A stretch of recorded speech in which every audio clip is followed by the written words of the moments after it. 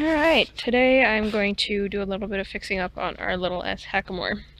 This is a Hackamore we usually use on Sundance because he was awful in a bit, and so we just put him in the little S. Well, lately he hasn't been responding to this much either, and we think it's been because it's a little too harsh for him, because he does not like pressure, but he deals very well with the light pressure.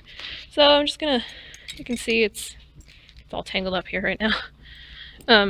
It's just a normal little S hack. Got your head stall attached to the side of the shank, the curb chain underneath, and this little wire just keeps everything from getting too twisted. And this is usually just made out of rawhide. In this case, it's made out of a pretty flexible plastic, but it is quite thin, so it's a little bit rough. You got your head stall attaching to your shank right here, or your shank attaching to the nose piece right here. The head stall sits in the S part, and the rein's clipped down at the bottom. So I'm just going to pad this with some wool and more VetWrap, so that'll make this a little nicer and squishier. So that's what I'm doing today.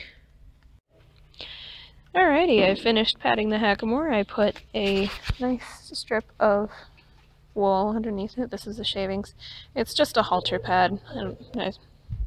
Instead of using it around the pole band of my halter, I cut it and put it on here. All I did was cut down the middle, lay it on, and wrap it. Then I wrapped it in blue VetWrap because that's what color reins we have, and figured, hey, why not let it match? So now you can see it's a lot more padded. It's a lot gentler pressure. It's not cutting into his face. Still very flexible, and can't wait to try that one out in it.